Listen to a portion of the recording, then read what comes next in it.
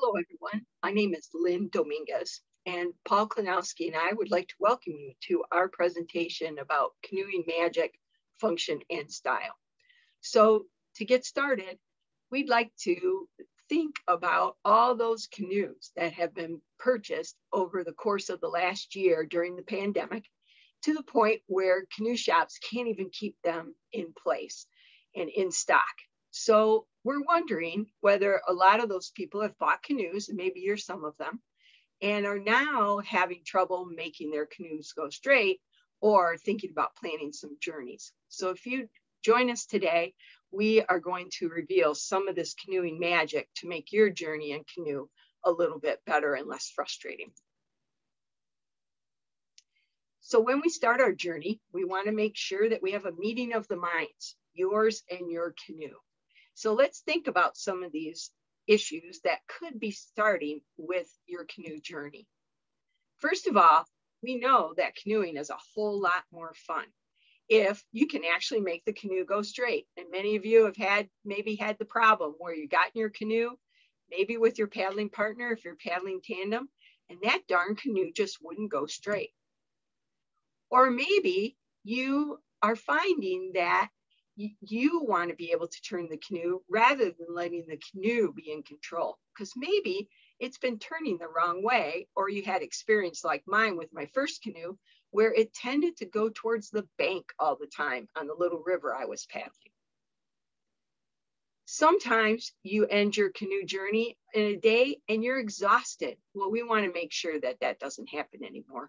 And we'll have some key hints and tips to make sure that you stop being so tired at the end of your day. And you can also want to make sure that you can slide past a rock or a branch without turning broadside to a current if you're in a river, or that wind. So you want to be in control of the canoe on a windy lake.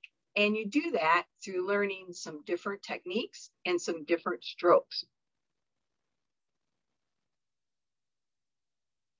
So maybe you're saying, yes, that's how I want my canoe to behave. How do I get there? Well, we have some keys to a successful canoe journey that hopefully will help that happen, that you can make your canoe behave. So the first of these is that canoeing is not intuitive. And I know that some of you that live in the Midwest, that might come as a surprise, because everybody knows that if you live in the Midwest, canoeing is in your genes. Now, my husband is from California, and I was always worried about him when he first got into the canoe, that he might not know what to do. But what I found out is that both of us could use some help. Also, you probably already know some things that in canoeing, and you can build on those that you already know about. And hopefully you're not starting from scratch. Sometimes, though, it means that you have to unlearn some things that you already learned that maybe your grandfather taught you, or your big brother taught you, or your mom when they first took you out in the canoe. But we want to be able to build on some of the things you already know. Also, it's always helpful to get some instruction. And we're going to talk about where you can go to get some instruction in the United States and to really have a better experience. And finally, it's always important to choose the right canoe that makes for more fun, right? So we're going to give you some tips and hints towards choosing that right canoe that makes it more fun. So as we continue our journey in canoeing magic, first of all, let's address this idea that canoeing is not intuitive. One of the things that you have to remember is that there's lots of outside forces acting on your canoe. The water is acting on it, whether it's moving or not in a current or in the wind. The paddle, every time you put your paddle in the water, your canoe is going to respond to that. The paddler always makes a difference in how you are sitting in the canoe, how you shift your weight. All of those things have an effect on the canoe. And it's hard to remember when you're in the middle of a windy lake that you need to relax and that you need to use your paddle to have better effect on which way the canoe goes. I will tell you that frustration is normal. Everybody that starts a new skill has some level of frustration. Nobody is an expert. But I will also say that yelling by the stern paddler at the bow paddler is not allowed. And many times as an instructor, I split up couples so they have a chance to learn away from some of the learned communication problems that they're having. Also remember, everyone starts out as a beginner. Maybe you've been seeing these amazing freestyle videos on YouTube and you're like, how do people do that? I'll never be able to do that. All those people started out as a beginner. Also, it's important not to try and rush the process, but also to go slow when you get in your canoe and feel the water on the paddle and feel how the canoe moves. And sometimes it's helpful to try a solo canoe.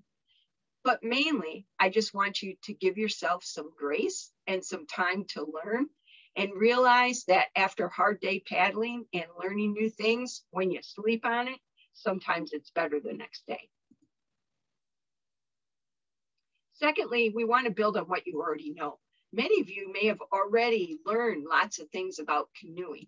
And so one of the first things that we need to do in this journey is make sure that we clean up all the strokes and maneuvers that you already know.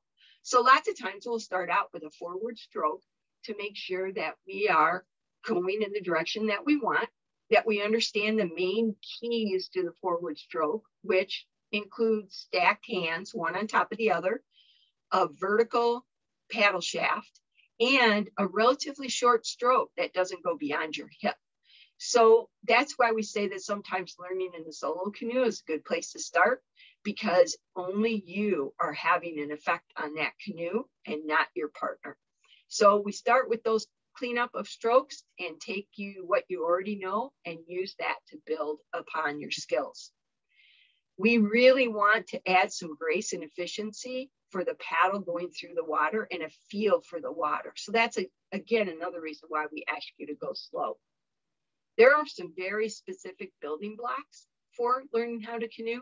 The first of these is the forward stroke, because we spend most of our time going forward. That's the idea. We want to go see cool things along the shoreline or down the river. Then we need to learn some correction strokes. So how do we get started going forward in a straight line and then keep going forward with the use of different types of strokes, such as a J stroke or a rudder? And then we want to throw in some turning strokes. So what happens if we see this great beaver dam that we want to go over towards? How do we turn the canoe so that it gets there? And sometimes the key to going straight is to actually use some of these turning strokes. And then finally, sometimes we have to back up. So we need to go in reverse. And that's especially important on a river where we always want to go either faster or slower than the current. We want us to be in control of the canoe and not the river. Once we've learned all these different strokes and we're able to do them efficiently and with some grace, then we also want to combine them into our different maneuvers. So we're going to do some combinations of strokes that are linked together. And that's really what freestyle is. When you see people doing those freestyle maneuvers, is just a combination of the strokes that you already know.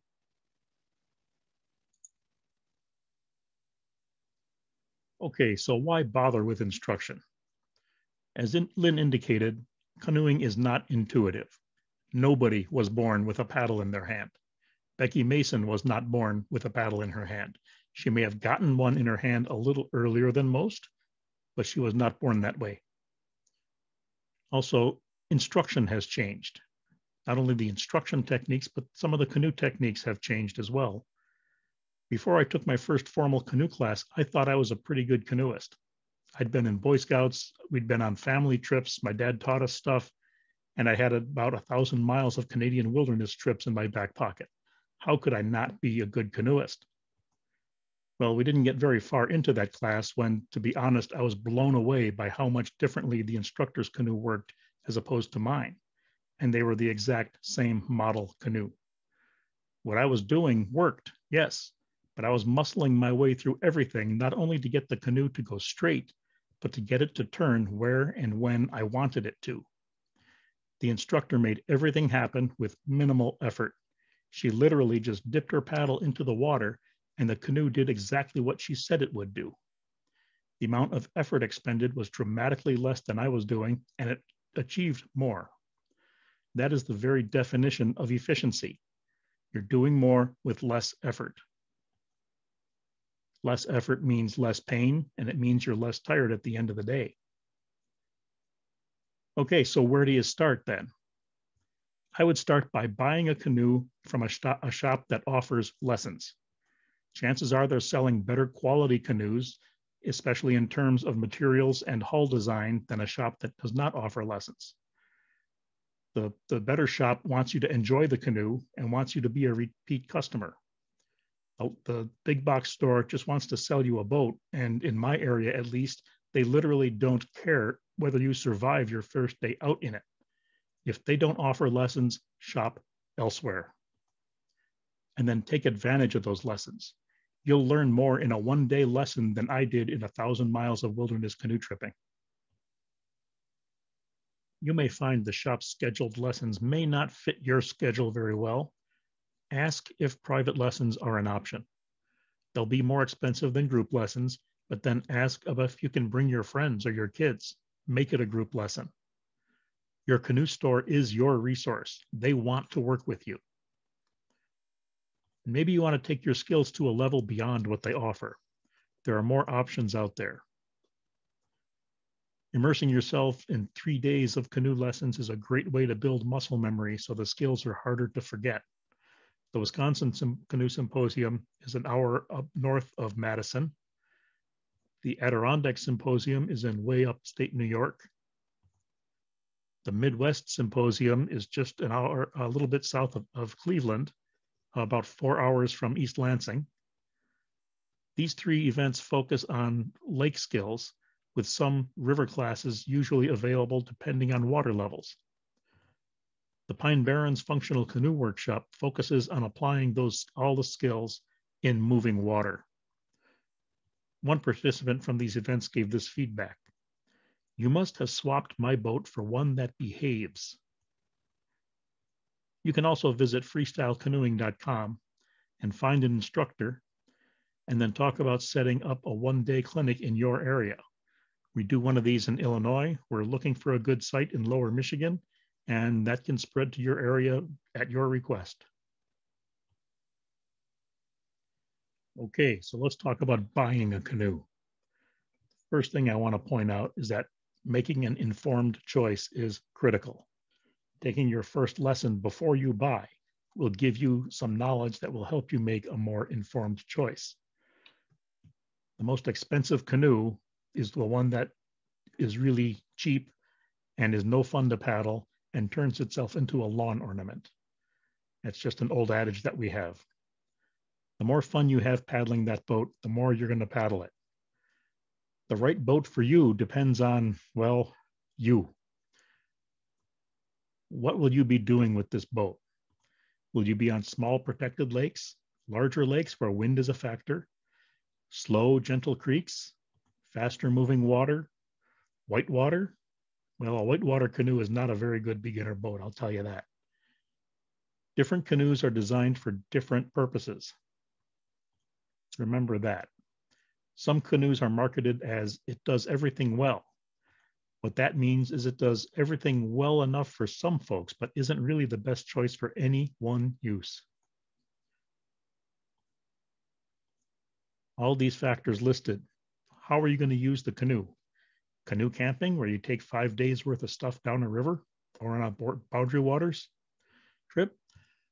Are you going to use it for day paddles where you don't really need to take a lot of stuff? Are you going to be fishing where you want a really stable boat? A river canoe is different than a lake canoe. Are you going to be racing in your canoe? A racing canoe is another poor choice for a beginner boat. Are you interested in an interpretive freestyle boat? These are all decisions you have to make. Do you want a solo or a tandem boat, or both? Also, you need to include picnic supplies. How many kids, how many people, how many dogs, water bottles, fishing tackle, everything else that you're going to be bringing with you. How heavy are you willing to pick up on this canoe? You have to load it onto your car, remember. One thing that is true is that canoes get heavier as we get older. Lighter weight canoes cost more than heavier ones is another sad statement, but it's You're buying much more expensive materials, much more durable materials, and there's some added labor cost in building them too. This is true for all small boats. You need to define your balance between budget and weight. Finding a demo day not too far from you is a great opportunity to test paddle a lot of different boats. A test paddle store is a great place. Don't buy a boat before you test paddle it. It's going to sound redundant, I know, but if the store doesn't allow test paddling, take your money someplace else. Putting your canoe in the water for the first time is always a special day. Having taken that lesson before you even bought the canoe means you're less likely to dump the boat when you first step into it, which is a good thing. Practice those skills. Take that canoe to your lake or your river, wherever you're going. Use it or lose it applies here. If life gets in the way, try to arrange for a remedial coaching session to refresh those skills. It'll help bring those skills back into top form. Here's what good canoeing skills look like in real life. As you watch this short video, take note of how little effort the paddlers put into executing the various maneuvers. You can paddle like this all day and not get tired, or sore for that matter.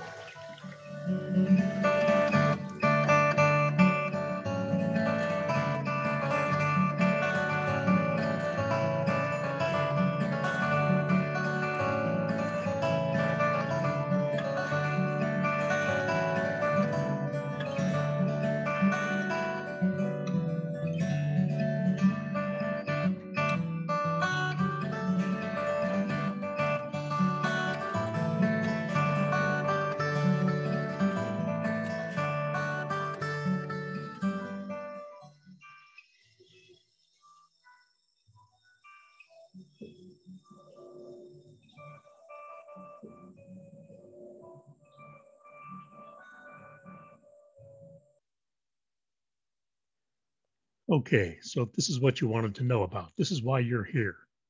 You want to know about that big secret to freestyle canoeing. And the secret is there is no secret. You need to develop that understanding of how the canoe works, and you'll be well on your way to wherever you want to go. Once you understand that your body, your boat, and your paddle are all connected, it just opens up being able to use the relative motion of the water to achieve amazing things with your canoe. The easy part, the part that a lot of folks don't realize is that you already know how to do a lot of this. Also realize this applies to both solo and tandem canoeing. Yeah, we don't leave anybody out. As with any activity, there's some jargon to learn, though if you come out to one of our symposiums, you'll pick it up very quickly. It's easier to ask questions if you know the buzzwords. The first thing to realize is that every maneuver has three basic parts, that's all. Initiation is how you start the turn, which could be a J or a sweep. Placement is where you put the paddle blade. Conclusion wraps it up. It's usually a draw or a sweep. Heel and pitch, of course, are for enhancing the turns. These parts may not be familiar to most, and they take a little getting used to. Now let's take a close look at two maneuvers. The axle is a turn to the onside, to your paddling side. You initiate with the J, slice the blade forward into a static bow draw position. You hold that and let the turn happen. Takes a few seconds, you got to hold it. Just let it ride. Conclude then with a draw to the bow. A wedge is a turn to the offside, away from your paddling side. Starts with a forward sweep to initiate the turn. Slice to the bow and place the blade in the bow jam position that you might already know. Let the turn happen. You hold that position, let the turn happen. And then conclude with another forward sweep.